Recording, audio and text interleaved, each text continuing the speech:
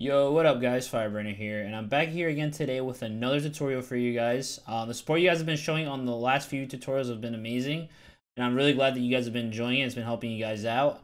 But today we're going to be going over how to do double touches, or how to get consistent at them, and I'm going to basically be breaking it down for you guys step by step. In my opinion, double touches are actually really underrated for how hard they are to be super consistent with them, because you need to practice them a lot to be really good at them, and there's a ton of variation for how you might get an opportunity to get one in game, especially nowadays as more and more people are defending the backboard, not like how it used to be. But anyways, in this video, I'm going to be going over two different types of double touches. First, the off the wall into a double touch, and then the second one is just to do a normal aerial double touch when the ball's coming at you. But yeah, let's just get right into it. Alright, so first thing we're going to go over is we're going to be going over the off the wall into a double touch first. So if you guys watched my last video, I went over how to air dribble. And there's certain things from that go into play here. So the first thing that's important with the off the wall into double touch is the setup. That's actually really important. So first things first, you want to take the ball, roll it up against the wall, make sure it's flat across the ground so it sticks on the wall. It sticks on the wall like that. And now when you pop the ball out, preferably, you don't want to jump off with the ball. You don't want to do this, right? You don't want to do that because you're going to make it way harder for yourself. So what you want to do, you can roll up the wall. You want to pop it out and then jump off the wall like that, right? I'm not trying to do double touch. I'm just showing you guys the setup first, right? So let it roll up against the wall, pop it out, jump off, and then hit the ball, right? Okay, so now obviously I'm hitting it towards net. I'm not trying to hit the backboard, but so now I'm going to show you guys what it looks like when you're actually trying to do the double touch. So now you guys know how to do that. You want to pop it off the wall, keep it close to yourself, front flip to the backboard, and then follow it up. So I kind of messed that one up. Let me do another one for you guys. Okay. Flip. And then, preferably that would have went in, but you guys kind of get the idea, right? So one thing I should note while you guys are seeing this, you don't want to really hit the ball too hard. That's, I think, was a mistake from a lot of people, right, with the setup. When you're doing the off the wall to double touch. You don't want to blast it. You want to just tap it like that, and then create separation for yourself for the double touch. See, that's another really big point I should have brought up as well. So you see, I pop it off to myself, and I create that separation with the flip. If I hit it too hard to myself, so keep it on the wall, pop it out. If I just blast it like that, see, it's really hard for me to follow that up because my car's going too fast, and it can't really like recover and make up that lost ground. So off the wall, hit it kind of soft, and now I have separation, and I have time to read the backboard read. So it's all about popping off the wall, jumping off, light touch, light hit towards the backboard, and then you follow it up for the double touch. So one more time. Off the wall, pop out. Hit to myself. Easy double touch. So you don't always have to flip into it. Sometimes you can do what I just did there. You kind of do a variation to like an air dribble into a double touch like that. Just a heavy touch. And you're able to follow it up. So there's a lot that you can do with that. I preferably like to do the off the wall, like if you're doing an off the wall, I like to flip into the ball because it's harder for the opponent to read, especially if they're not on the backboard already. Sometimes if you do an air dribble into a double touch, it gives the defender time to like get up into the backboard, from my experience at least. So to myself, bam, and then into a double touch. So I'm so unfortunate I like suck at these. I usually don't really go for these. I usually just air dribble off the wall, but you guys kind of get the idea. Okay, so now that we went over the off the wall into a double touch first, now we're going to go into the aerial double touches, which is, my opinion, is way better, and you're going to find yourself with way more opportunities if you do these instead. With the off-the-wall ones, okay, in my opinion, if I'm being honest. I don't really enjoy doing them because they're kind of readable, and they take a lot to set up. Meanwhile, these, it's a bit, like, if you're going off the wall, in my opinion, it's better to just do an air dribble, or you go flip reset or something like that. It's not really ideal to go for the double touch. If the backboard's open, you go for it, obviously.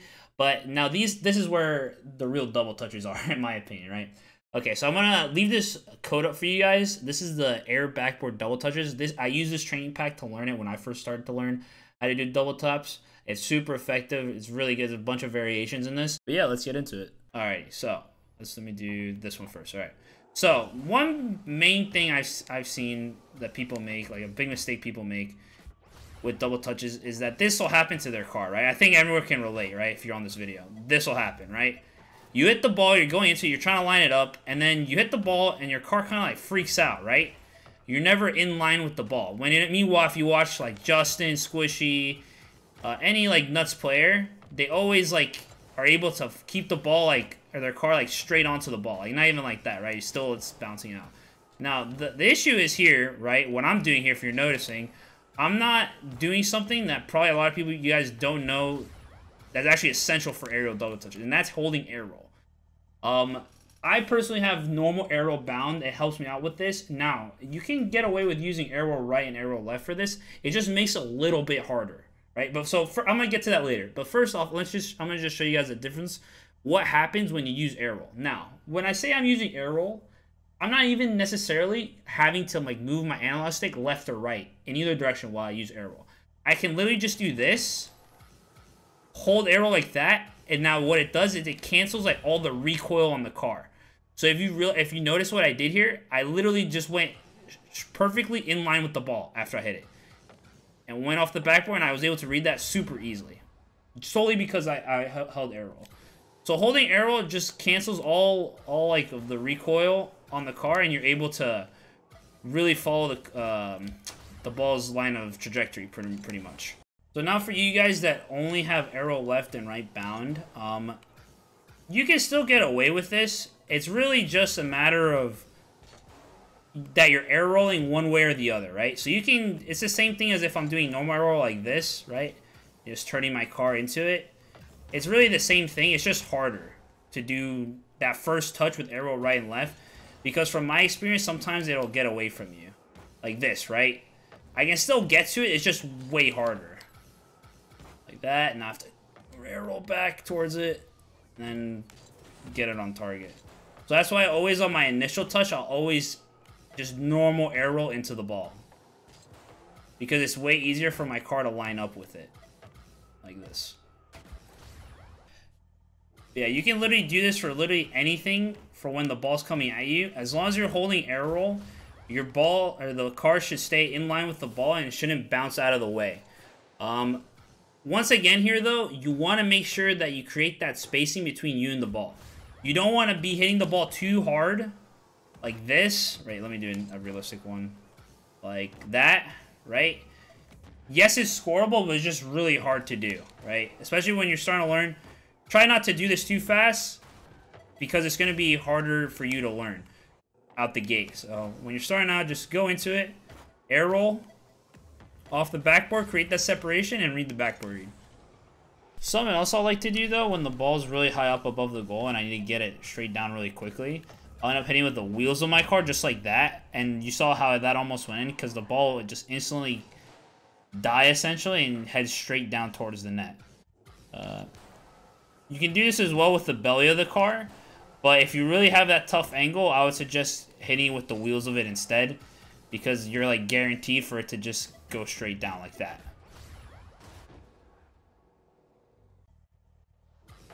Another thing, though, that sometimes will happen when you're trying to create that separation, say you're too close. If you notice what I did there, I'll boost away from the ball to create that separation. So I don't have to do it here. Let me try to do another one. It's like this. I'll like boost back a bit, and I hit it with my belly to hit it straight down. So there's a lot of things, little tiny things that you have to keep in mind when you're trying to adjust for the backboard read. So you want to boost away, hit it with my belly or my wheels, and then just go straight down. So there's a lot of little tiny things. Really, just the main things are you want to hold air roll no matter what, whether it's air roll right, normal air roll, to get that initial touch into the ball. And then after you hit the ball, you want to create that separation. And then after you create that separation, you want to be able to read the backboard read. And the best way to do that, like I said, always try to count for the ball dipping a bit after it hits the backboard. It's always going to dip no matter what, no matter how hard you hit it. There's going to be variations, though. Like, the lighter you hit it, the more it's going to dip. So, like that, it's not going to dip as much. But if I hit it harder like this, right, it's not going to dip nearly as much. See? It didn't really come off the backboard that heavy. So there's a lot of variations to this. It will take practice. This is definitely a really hard mechanic to get down pat and really master. But the more and more you practice it, the better you'll get at it. I hope this video helped you guys though. Be sure to leave a like if it did. Subscribe if you guys are new. I'm putting out tutorials, trying to do like 2 a week, one a week if possible. Let me know in the comments what else you guys would want to see from me, what other tutorials you would want me to make. And other than that, boys, I think I'm done here, and I'll catch you guys next time. Peace out, boys.